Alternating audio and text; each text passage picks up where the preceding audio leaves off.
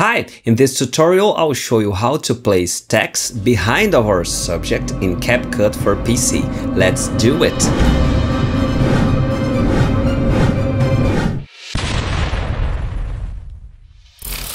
Placing text behind of the subject, it's very simple. Let's check it out this clip. There's a very peaceful man in the nature, in the wild. Okay, I'll make a copy of this clip pressing Ctrl+C, Ctrl+V, and I will place this clip right here after the first one, not above for now. I will click on text, default text. I will add here above the original clip. Let's write something like peace. Let me choose another font. Okay, Montserrat black.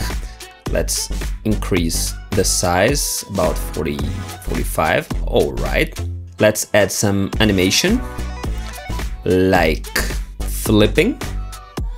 All right, let's increase the duration about 4 seconds. Yeah.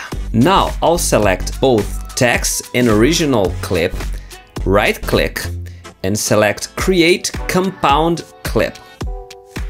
Now there are only one. Okay, I will place the copy of the original clip right above.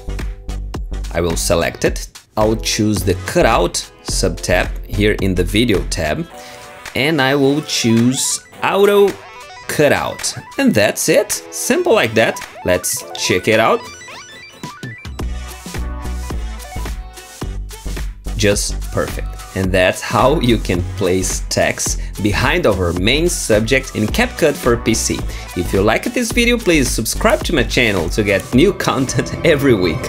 See ya!